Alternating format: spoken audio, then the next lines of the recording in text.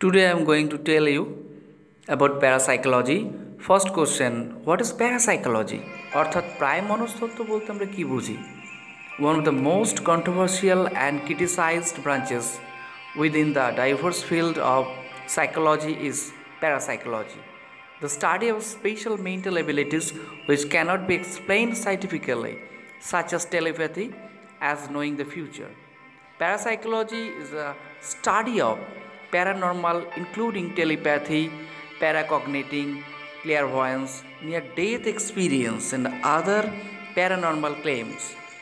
It is identified as pseudoscience by a vast majority of mainstream scientists. অর্থাৎ মনস্তত্ত্বের এমন এক জটিল শাখা যা মানুষের অবচেতন মনের নানান প্রতিক্রিয়া বিষয়ে বিজ্ঞানভিত্তিক ব্যাখ্যা দেয়, যা খানিকটা ধোঁয়াশাপূর্ণ। Joseph Blanks Rain, founder of Parapsychology Laboratory at Duke University, USA. He wrote a book, Extrasensory Perception. He is called father of parapsychology.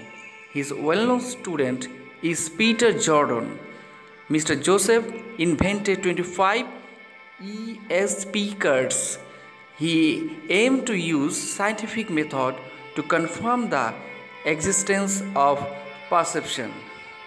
Few English books were written about parapsychology like Parapsychology, The Controversial Science, The Parapsychology Revolution, and Introduction to Parapsychology, etc.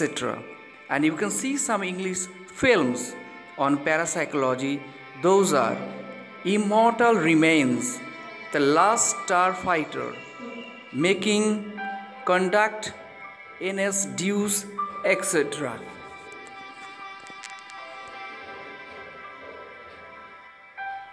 একইভাবে বাংলায় রচিত গ্রন্থগুলি হল সোনার কেল্লা, psycho, অলৌকিক নয় লৌকিক ইত্যাদি প্যারাসাইকোলজির ওপর রচিত।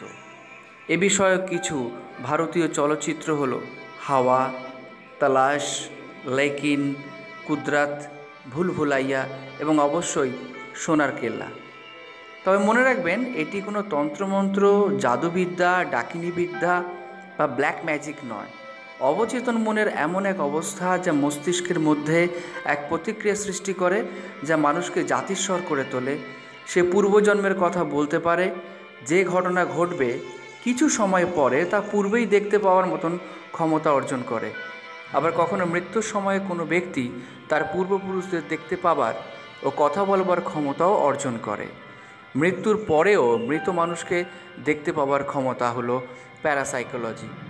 মস্তিষ্কের এক বিশেষ ক্ষমতা এটি, যা বিজ্ঞানভিত্তিক হলেও প্রমাণ করা খুবই কঠিন।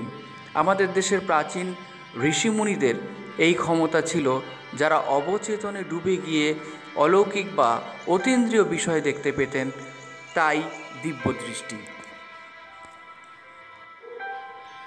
60-এর দশকে এক জাতিস্বর বালককে নিয়ে গবেষণা করেছিলেন হেমেন্দ্রনাথ বন্দ্যোপাধ্যায়।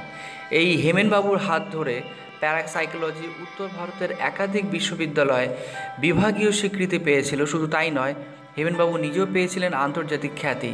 তৎকালীন সোভিয়েত ইউনিয়ন থেকে মার্কিন যুক্তরাষ্ট্র, লেবানন থেকে ব্রাজিল, তুরস্ক থেকে মিশর, কোথায় না গিয়েছিলেন তিনি জাতিস্বরদের সন্ধানে।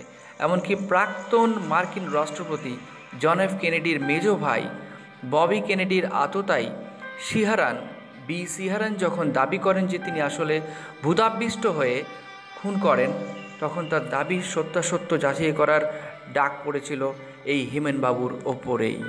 অবশেষে 1957 সালে রাজস্থানে চাকরির সুবাদে হেমেনবাবু থিত হন গঙ্গানগরে। সেখানে স্থানীয় এক বর্ধিষ্ণু পরিবারের আর্থিক অনুকূলে তিনি স্থাপন করেন Seth Sohanlal Memorial institute of parapsychology. স্বাধীন ভারতে তারই উদ্যোগে উত্তরপ্রদেশে একাধিক বিশ্ববিদ্যালয়ে গড়ে ওঠে প্যারাসাইকোলজি বিভাগ। বিশেষ করে এলাহাবাদ এবং লখনৌ বিশ্ববিদ্যালয় এই নয়া উদ্যোগে অগ্রণী ভূমিকা গ্রহণ করে। সেট মোহনলাল মেমোরিয়াল প্রায় রাতারাতি হয়ে যায় জয়পুর বিশ্ববিদ্যালয়ের প্যারাসাইকোলজি বিভাগ। ইন্ডিয়ান জার্নাল অফ প্যারাসাইকোলজি নামে একটি সাময়িক গবেষণা পত্রিকাও প্রকাশিত হতো।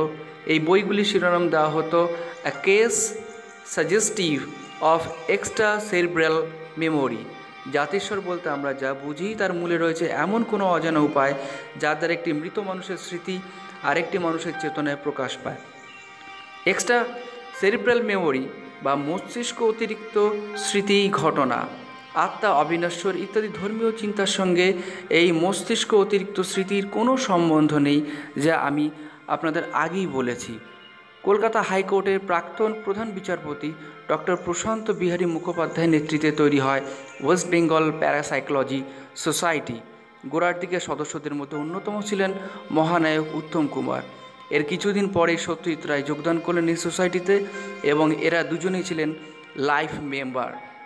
প্যারাসাইকোলজি নিয়ে আরও অনেক গল্প কথা রচিত হয়েছে, যাদের মধ্যে অন্যতম সোনার কেল্লা। আপনারা জানেন রবীন্দ্রনাথ থেকে শুরু করে বিভূতিভূষণ বন্দ্যোপাধ্যায় এরা প্রত্যেকেই, এমনকি ঋষি অরবিন্দ এই প্যারাসাইকোলজির গবেষণায় মত্ত ছিলেন। এ প্রসঙ্গে আপনাদের জানিয়ে রাখি, রবীন্দ্রনাথ ঠাকুর, বিভূতিভূষণ বন্দ্যোপাধ্যায় এবং ঋষি অরবিন্দ নিয়মিত প্ল্যানচেট করতেন এবং বিভূতিভূষণ বন্দ্যোপাধ্যায় মৃত্যুর আগের দিন নিজের মৃতদেহ দেখে আঁতকে উঠেছিলেন। এমনকি মধ্যরাত্রে যখন আমরা কুকুর বা বেড়ালের কান্নার ধ্বনি শুনি তখন আমরা বুঝতে পারি অমঙ্গল নিকটবর্তী। এটাও প্যারাসাইকোলজিরই একটি চিহ্ন। প্যারাসাইকোলজি এমন এক রহস্যময় বিষয় যা নিয়ে বর্তমানে বিভিন্ন পিএইচডি পর্যন্ত করা হচ্ছে। পরবর্তীকালে আমরা এ বিষয়ে আরও বিস্তারিত আপনাদের জানাবো। আশা করি আজকের আপনাদের কাছে এই নিবেদন যথেষ্ট মনোগ্রাহী হয়েছে, তাই আমাদের চ্যানেলকে লাইক করুন, সাবস্ক্রাইব করুন এবং শেয়ার করুন। সঙ্গে থাকার জন্য ধন্যবাদ।